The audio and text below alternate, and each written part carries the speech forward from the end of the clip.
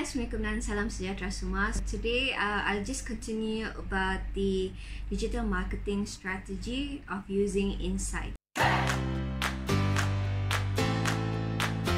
Here, using insight is really important. Like my previous video, I mentioned that to understand what your customers want is by understanding the insights, whether this social media content of soft selling works or the hard selling content works compared to the other.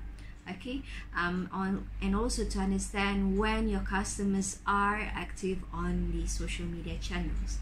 Other than that, you can actually understand who are on your social media channels. So these are the examples of insights on Facebook. On Facebook, you can understand the reach of your posts, the total audience who saw your Facebook for postings on your page, and also you can see the total engagement, how many shares, how many likes, how many comments or click per post on the content on Facebook. Other than that, on posts, you can also understand what posts on certain time in the morning or in the afternoon, on the day, Monday until Sunday, who engage on your postings.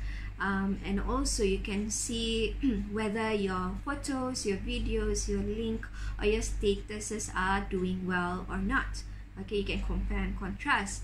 And people, you can understand who are your fans here. You can understand the gender, perhaps the age, the location, and also the language. You can understand your fans, who are they, who have you reached, who have you engaged, right? So here, when you see this, when you see the people, you can understand what language do they speak, when are they active, the location, time zone. Different geography, different country have different time zone. For example, in UK, they are active at 12 p.m. Malaysian time, but however Malaysia is active at 8 a.m. so different location have different time zone. You have to understand that, so it will determine you to post at the right timing. I need to post at 12 p.m. Malaysian time to reach my UK audiences. I need to post at 8 a.m. because this is when my Malaysian audiences are active on Facebook, right? And also you can see whether they are active or whether on Monday during weekdays or during weekends. So you need to know whether how many times you need to post during weekdays or weekends, and also at what timing. Here, other than Facebook insights, you can see as well your Instagram insights.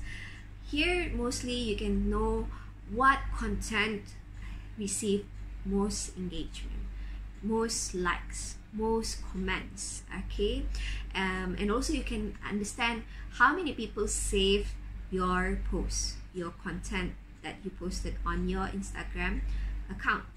All right, you can also see how many people viewed your stories. Here also you can see how many people visit your profile, click on your website, your email. So here it can help you to see whether your CTA is working. And also when you use your paid posts on your Instagram, okay, you can know whether this paid post attract a lot of people to come towards your Instagram account. So you can understand whether your paid post works or not. All right. So the next one is the activity, whether your post reach your people, reach people in the Instagram platform who have seen your posts, or numbers of times that one single person have seen that post. You can see, all right? So that determines also whether your post is engaging.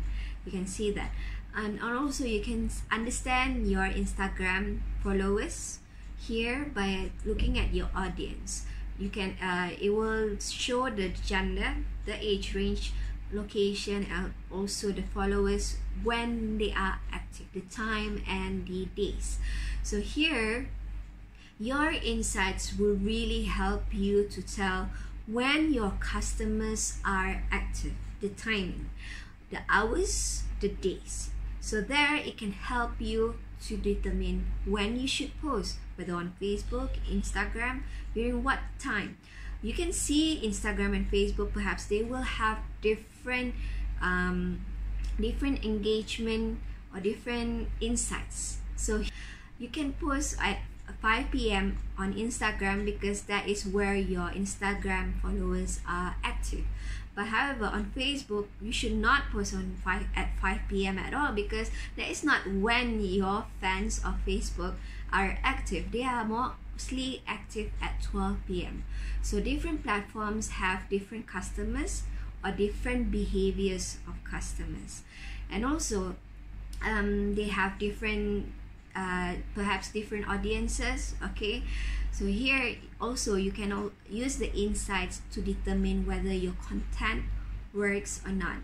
Perhaps on Instagram, the soft selling content works compared to hard selling. However, on Facebook, perhaps your hard selling content works compared to your soft selling content. So different social media channels perhaps have different audiences which have different behaviors. Okay, so here you need to understand, not one size fits all. So you need to understand different channels have different audiences. Okay, so that is all about digital marketing.